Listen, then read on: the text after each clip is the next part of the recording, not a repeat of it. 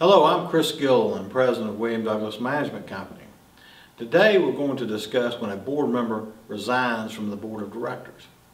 Board members resign from the board for a myriad of reasons. The predominant reason usually revolves around the member's other pressing personal commitments. Another common reason is the board member selling their home and moving out of the community. Whatever the reason, the first step is to review the association's bylaws or possibly covenants for guidance. Generally speaking, most association bylaws address the topic of board vacancies. If the bylaws go into detail, it may have language such as the board has the right to appoint a board member, or possibly the board may be required to call a special membership meeting to hold an election for a new board member. Generally speaking, the majority of association governing documents make no requirement or mandate that the vacant board position must be filled.